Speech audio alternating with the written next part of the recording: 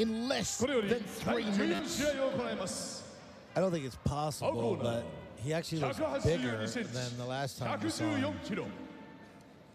Fujita Kazuyuki!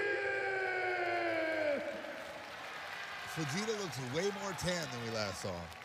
And he looks a little heavier than the last time I saw him, too, and not in a good way. Alistair! Super.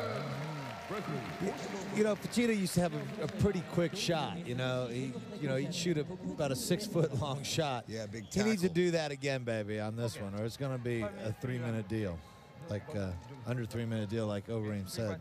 Once again, the official attendance, 45,406 people here tonight at the Saitama Super Arena.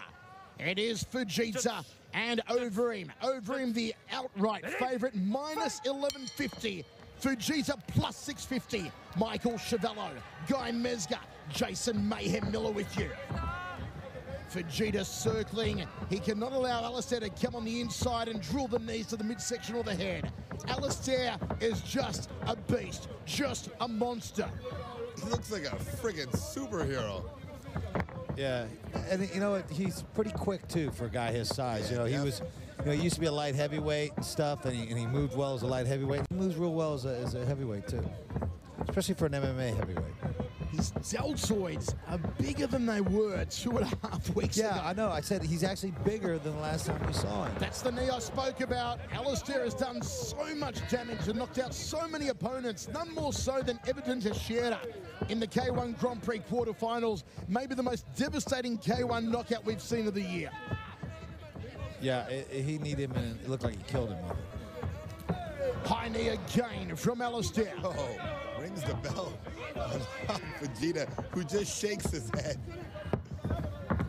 Fujita circling the ring here on the outside. Alistair controlling center. It comes in. Good night, Irene!